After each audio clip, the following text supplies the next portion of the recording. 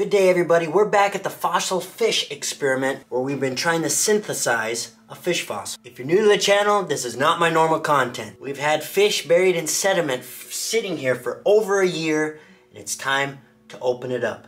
A quick recap on what's happened. Using hydrated lime, I mixed up a slurry and embedded several fish into it.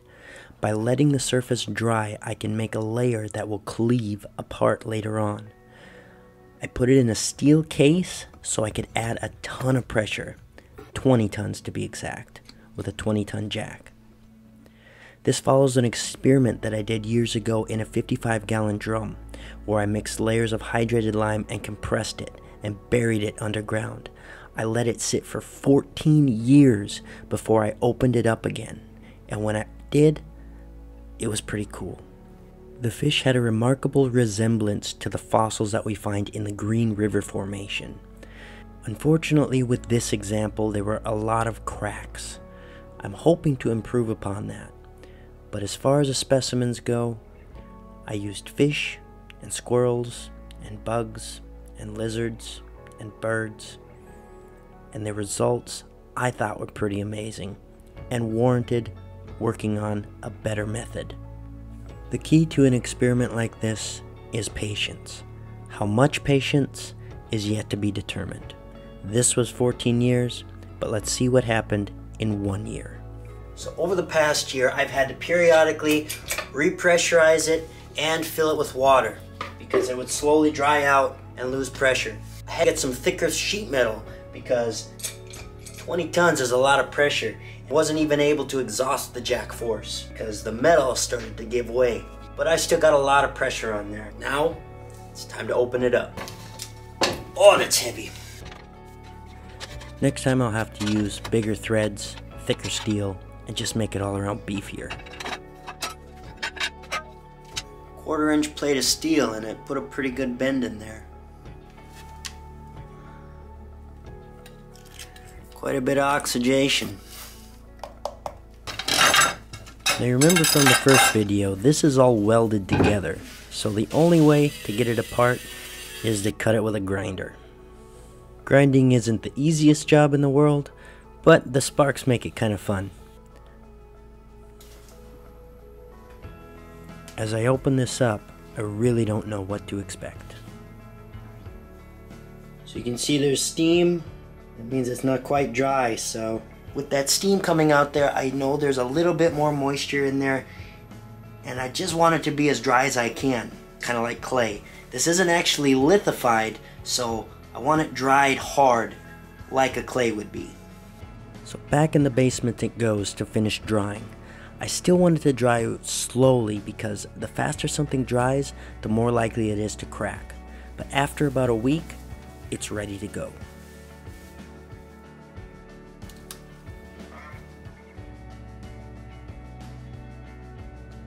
By propping it up on these wooden blocks, I'm hoping that I can use the jack to push out the core of sediment in one big block.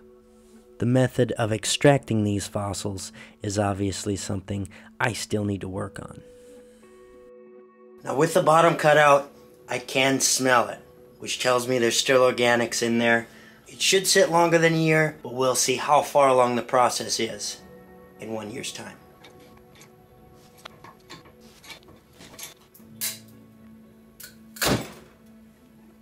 That's in there a lot harder than I thought it would be. So I think we moved to plan B. So it's back to the grinder. The only other way I could think of was cutting the whole canister in half. And that seemed to do the trick. So you can see different layers here. Here's a sand we put, and that's all red and oxidized from the iron plate on top. Here it's very dark, very black. Kind of looks like an oil shale. I'm sure it's not, but it could be stained from reduced iron maybe. Maybe the organics inside, I don't know. And below that we have some oxidized iron that leached through too. There's some interesting stuff going on in here. I'd love to hear some ideas on what you see going on here. If I ever did go for my master's degree, this is what I would want to study. It's exciting to think of what I'm gonna see as I open this up. It looks like a beautiful red sandstone on top. Not actually lithified, but that iron staining is pretty cool. With a paint scraper, I can find the layer and use even pressure to pry it open. And after a year of waiting, it's the moment of truth. Wow. Even in these early stages, I think the results are pretty spectacular. You can still see there's some skin, there's some decay to go. A lot of it has decayed in just 1 year time, and this beautiful brown color has developed, which is very similar to what we see in the fossils in the Green River Formation. The next layer showed less decay, and I'm trying to think of why that might be, and my hypothesis would be since it was a layer down, there was less oxygen, so a more anoxic environment. The less oxygen available, the slower the decay. You can see the flesh of the perch is gone, but the skin is still pretty much intact. If I compare the 1 year fish to a 14-year fish, you can see the 14-year fish has a lot more decay. This is actually the head of a bird from a 14-year experiment. This is actually a bat wing from that 14-year experiment. And this is a small lizard from that 14-year experiment. So you can kind of see the difference between 1 year and 14 years.